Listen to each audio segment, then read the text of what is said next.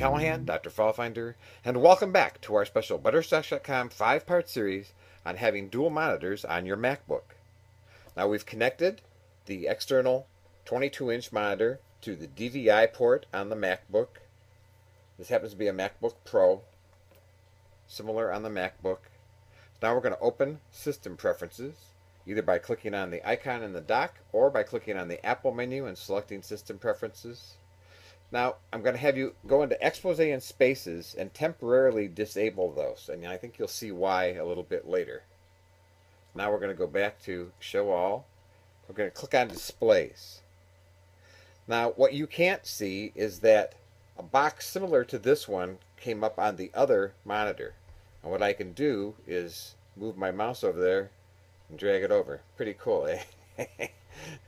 So now you can see each monitor can have its own resolution. I'm not going to change them because it messes up the recording.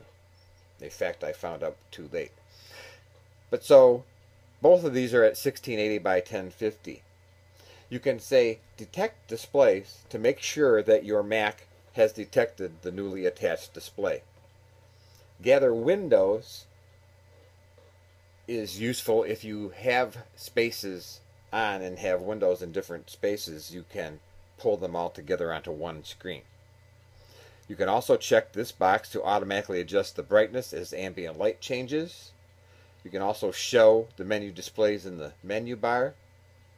If you click on Arrangement, you'll see here that it shows this is your MacBook display. This is the menu bar going across the top.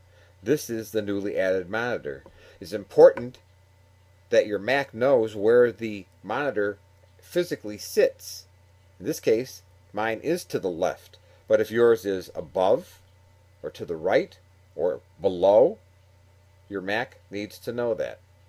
You can mirror displays. I'm not quite certain why anyone does that, but you can make it so that the other display is an exact copy of this display. So when you move the mouse here, it moves the mouse there.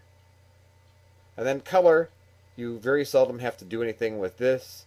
It's using the color for LCD calibrated.